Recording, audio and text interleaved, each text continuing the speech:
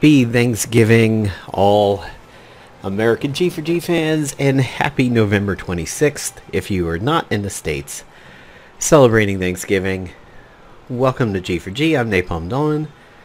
Today we're in Marvel Duel taking a look at the new update, which introduces Black Widow themed heroes and cards. So, let's go ahead and take a look.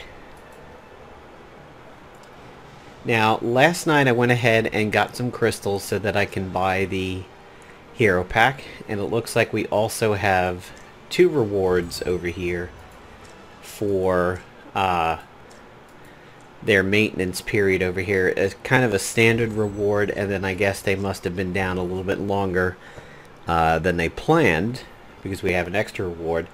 I gotta ask everybody, did this fist for Captain Marvel always kind of have this fire effect and everything? Maybe I just haven't been paying attention to it, but I feel like I don't remember her fist being on fire like that. So, the new season pass, if we look at the rewards, we have the 2 layers. We have the advanced season pass and then the regular one. So they're starting us off with the random hero crystals kind of early. We had this towards the end of the last season pass. If you got above 50, you would get these that look like dice. We have the fast forward. We have probably Black Widow crystals over here. At 10 we have Natasha Romanoff. When played, assemble an intelligence of your current opponent. So intelligence is the new mechanic from the Black Widow related cards. I actually haven't looked into this yet, so I'm going to be experiencing all of this live with you over here. So it's a support for 3, and it drops as an 8, which is actually pretty good. But assemble 3 random cards, we know that. At the start of the battle, reduce the power of the corresponding character by intelligence level times 5. It can only assemble up to 1 intelligence even when you perform a starburst. So, I think we really need to figure out what the intelligence part is. On the advanced, we have Yelena. Speed Strike, Cloaked, and when she is dropped, add a tactics card with a cost no more than the shop level to the shop. Speed Strike, we know what this is. This is sort of like, there's mechanics in Hearthstone and Magic that do this. When attacking, this card deals damage before the attacked character does. So what that means is, if she, as a 6, hits somebody who is a 4, she will do all of her 6 damage, which will kill the card, and it won't have time to retaliate.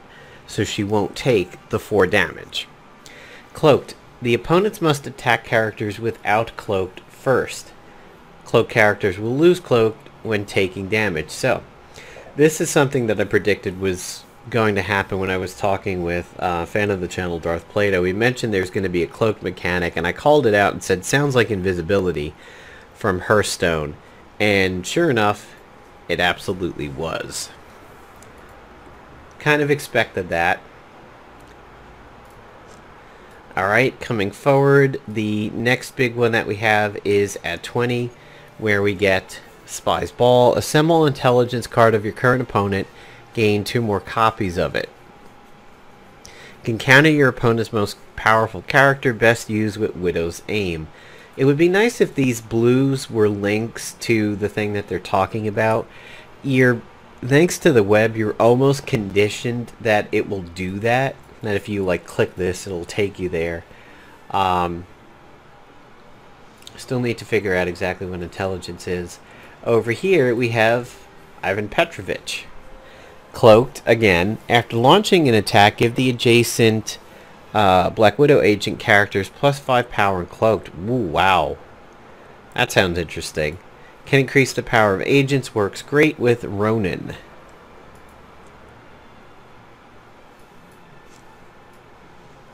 So coming through, more of the crystals, kind of standard over here, and then at 30 we have Mask of Disguise. Special action, reveal an intelligence card, summon a copy of the corresponding character on the battlefield, give them the agent's keyword, trigger 4 times in battle. It's going to be a support item. Can create a copy of the opponent's most powerful character. That sounds pretty cool. Red Guardian Shield. Applicable characters, all Guardians, +3 power, +3 armor. After a friendly cloaked agent character takes an action, give them +3 power, +3 armor. Wow. For use on characters with Iron Will. I always like to see good Guardian equipment like that. So we have a Black Widow emote that shows up over here. Looks like we'll also have another one. And at 40, we have the big spots. Widow's Aim. Once per battle before an opponent takes an action. That's bad English over there. Once per battle before an opponent taking action. Ooh, that's really bad. If you have their level 2 or higher intelligence card, deal 200 damage to them? Wow.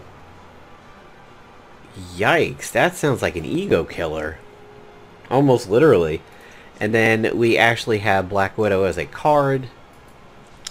Assault, take action. Invocation, game 2 random intelligence card of your current opponent.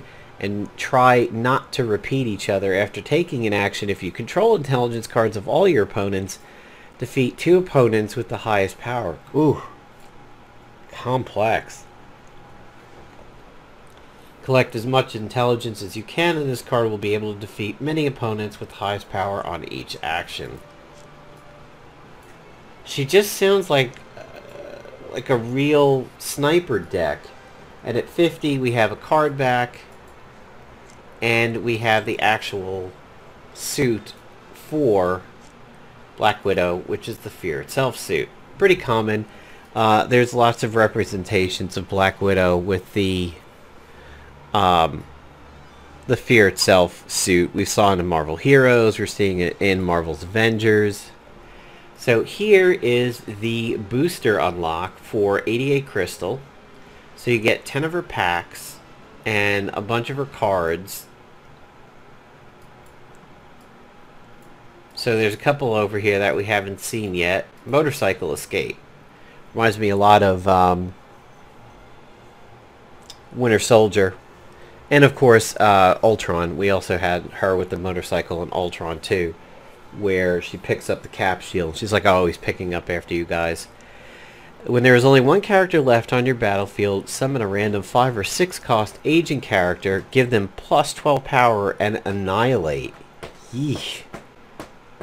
You can paralyze your opponent if you summon a Black Widow Fear Itself. Damon Drawn.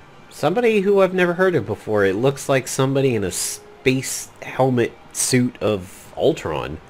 When other friendly agent characters take action, this card gains +7 armor. Dodge Strike. Once per battle, when a friendly cloaked agent character takes no more than 16 damage, block that damage. Can be used to counter AoE. Ronin's Chain Scythe, applicable characters for attack only, +10 power before launching attack under the cloak state, steal 15 power from the target. Ooh. It's probably going to just wipe out a lot of cards. Recluse, for support, cloaked. So she's just standard support that starts off cloaked. Widow's Gauntlets, for support characters, puncture. Deal 2 damage, trigger 3 times in each battle. That sounds like that's really good for Intergalactic War skill decks. Anything that enhances support tends to work really well with that deck. And once per battle, when a friendly agent character is attacking an opponent with a higher power of the game, ooh. It's a little bit of a trump card there.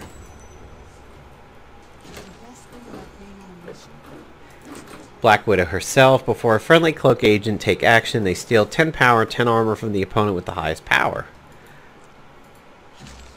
Sounds like that's good for Asp decks and Asgardian decks.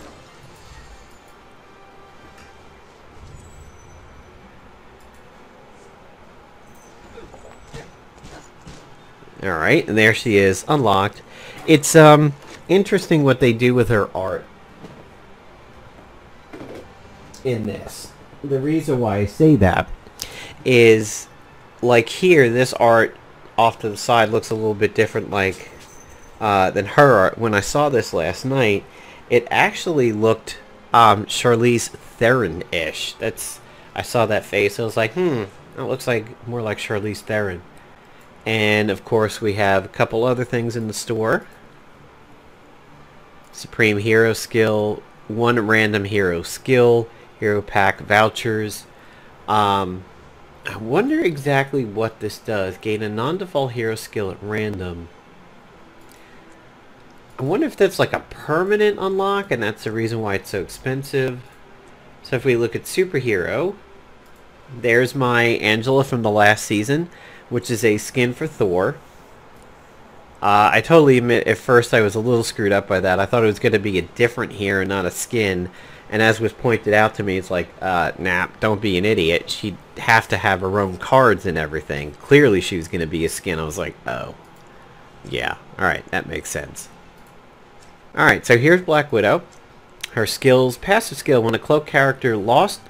Wow, the English is really bad in this patch.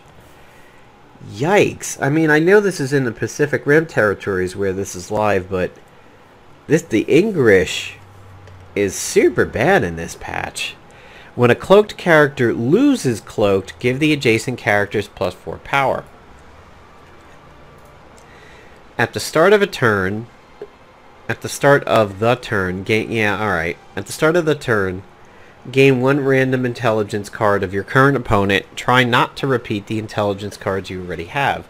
I still really got to figure out what exactly intelligence is. So there's her default skin, and there's the one from the season pass or the shop. She goes down to 22 health and gains 1 more battle gem on start. That's really where I thought... I mean, that face right there looks like Charlize Theron to me. Hero emojis. You know, the funny thing is, with that gold gloves and the way the red hair is, this looks like Phoenix to me. It doesn't exactly look like Black Widow so much as it looks like Phoenix, especially her Marvel Strike Force representation. So, let's go with that. Hela and Elektra. These are my like 2 favorite taunty emotes over there. The Elektra one, the Hela one. 3 straight wins. We'll go with Hydra. And Battle Start, we'll go with the Wave. I like this extra customization that they do now. It's pretty cool. And if we go over to Collection, we go to Card Adjustments. Outriders got a boost. Not really too much of a boost to their actual power, but the Outriders boost going up from 1 to 3 is pretty good. Tony Stark not assembling cards, yeah, we know that. All this stuff we've covered before. I truly feel like the changes to the Tony Stark one, unfortunately, it gets rid of your pure advantage to doing this. It used to be like, if you summoned Tony Stark and he said, okay, I will give suitcase armor to people, that was great, because unless they had a Iron Man deck or Iron Man cards, suitcase armor was going to be useless. So you got the gems, which is the good, and you gave people an absolutely crap piece of equipment, so you completely benefited from it. This would never come back and bite you in the ass, but like Drax daggers could, or Elektra's size or something like that. So it took away, really, it kind of just takes away the negative of using that card. Iron Maiden. At the start of a battle, for each non-character card in your hand, this card gains 1 power. Ooh. Now we're expanding out into sort of the Warlock territory from Hearthstone. Now all of a sudden your hand matters. Very interesting. This could play hell with the way flow goes with your gems and everything.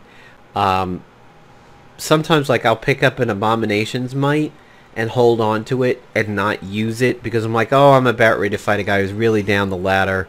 Maybe I want to hold this till later in the game, or hold an Abomination's Might for somebody who I don't have out yet.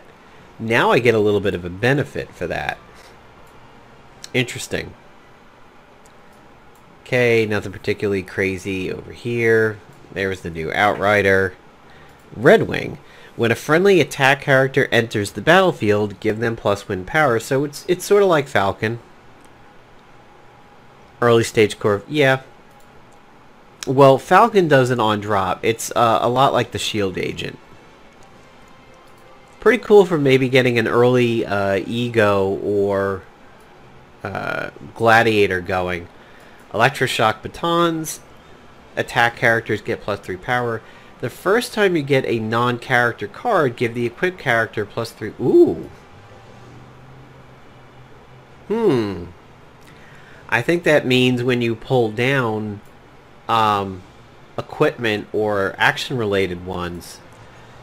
Photon Force Field, that's been around. Galactic Gateway. MODOK, which I've seen one Killmonger ever get dropped on the field, and I've only seen one MODOK ever. Just not common cards. There's Yelena, who we've talked about. Actually, let's see what it's like to try and create her. Yeah, she's expensive. That's kind of what I figured. Nothing new over here other than Damon, who we've looked at. Definitely don't know who that is. We've seen Natasha. Nothing out of the ordinary over here. Actually, you know what? We could just go to Black Widow. Red Room Training. At the start of the turn, gain 1 random intelligence card of your current opponent. Try not to repeat with the intelligence cards you already have. Again, still really curious as to what the intelligence mechanic will be.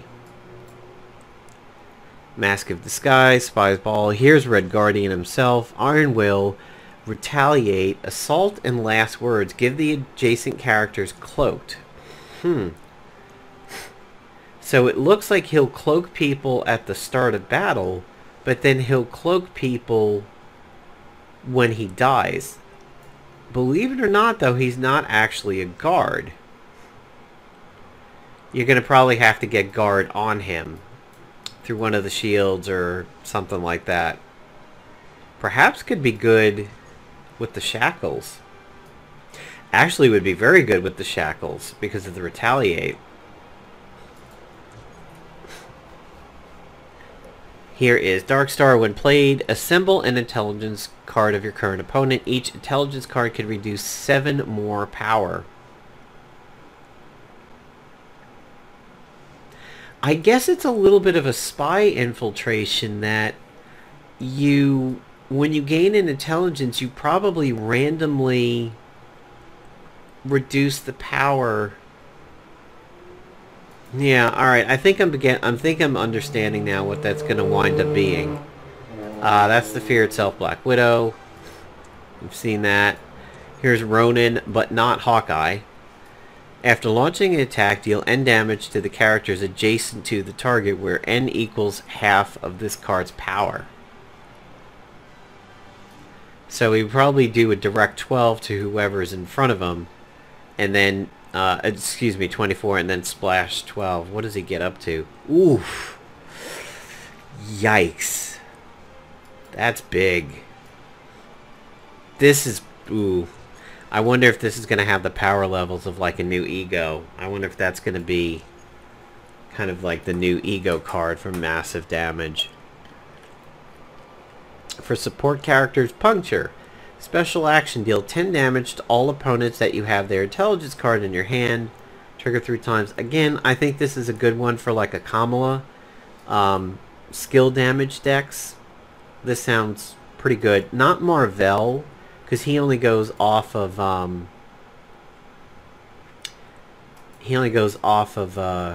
intergalactic damage. Ooh.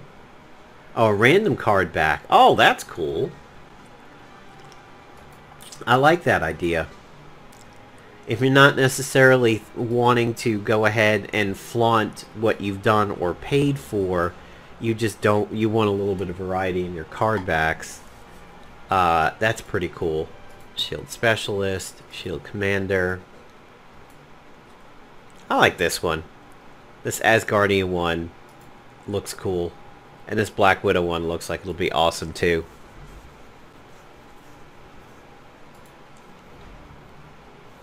Still got all this stuff in my bag over here. Actually, let's go ahead and open some Black Widow packs.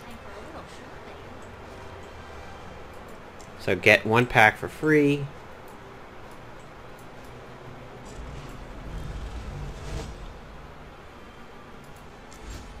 Ooh, the disc belt.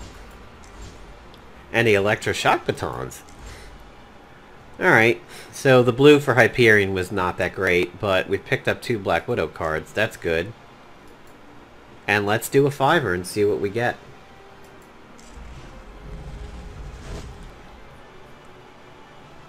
So we got Widow's Aim, we got Damon, we got Natasha, the Rocket Launcher, Spy's Ball, Recluse ×3, the Widow's Gauntlet, more Electroshock Batons, and Ronin's Wrath. Once per battle, when friendly agent characters attacking opponent with higher power. Yeah. Cool. That actually beefs up the Black Widow collection pretty well. Alright guys, so that's a look at the update that we've got over here. Looks like for my Season Pass today, I have Hela and Iron Man, so probably won't get to Black Widow for a little bit. 8 Guardians of the Galaxy keywords, and 4 or more Stark Industries in the front line for the win. And I finished up last season getting into Black Gold. Towards the end, trickled in there, and of course now down to Platinum, which is probably where I'll be for the majority of the season. And stay tuned to the channel for some more videos on this, where I actually take Black Widow decks out on the field and see what they're like. So what do you think about this update? I really think Black Widow decks are going to be really strong. I feel like they almost counter a few things out there in the meta, maybe with an explosive trap and some other things. I think perhaps the Ego decks or the super beefed up Gladiator decks are probably going to start getting picked at a little bit. That's just kind of my first glance thought over there. And I also think they'll probably have some decent synergy with skill damage decks. So what do you think? Let me know down in the comments below. Let's talk about it. Have a good one, guys.